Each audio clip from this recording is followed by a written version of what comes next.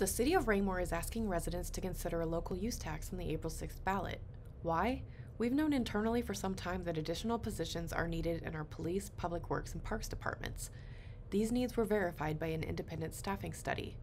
The City of Raymore has more square miles, more miles of streets, more athletic fields, and more acres of parkland for our residents than many nearby cities with about the same population. However, we have fewer employees to take care of those areas than those surrounding cities do. As residents continually place public safety at the top of the priority list, the City of Raymore has fewer police officers for our residents than the national average and several area communities. Approval of a local use tax will allow 5 new additional full-time police officers to serve our community. Currently, each public works maintenance worker is responsible for serving more residents and maintaining more miles of streets than other communities around us, and our parks maintenance workers are responsible for maintaining more parks, athletic fields, and trails than those in surrounding communities.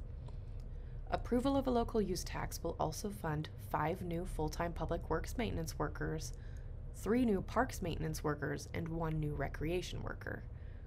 We are dedicated to a high-quality workforce, and the addition of these boots-on-the-ground workers will allow the city to continue to provide the exceptional service our residents expect in our growing community.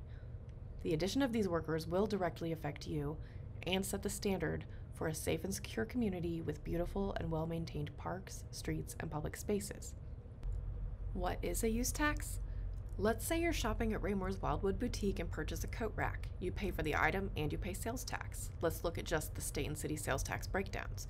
You pay the state of Missouri a sales tax of 4.225% and the City of Raymore a sales tax rate of 2.5%. Now, if you shop online and purchase a coat rack, you still pay for the product, but the tax equation is different. Instead of a state sales tax of 4.225%, you're charged a state use tax of 4.225%.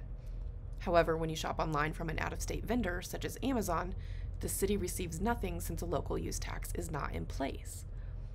Voter approval of a local use tax will close that tax gap and allow the city to receive the same 2.5% from an online purchase it would receive if the coat rack were purchased in a Raymore store. Local sales tax revenues, which the city relies on heavily to fund essential city services, have been declining as more and more consumers are choosing to shop online. More than 200 cities in Missouri already have a voter-approved local use tax in place to fund essential city services. For more information, including the entire staffing study and a list of answers to frequently asked questions, visit www.raymore.com/use-tax or contact Assistant City Manager Mike Eakey at 816-892-3109.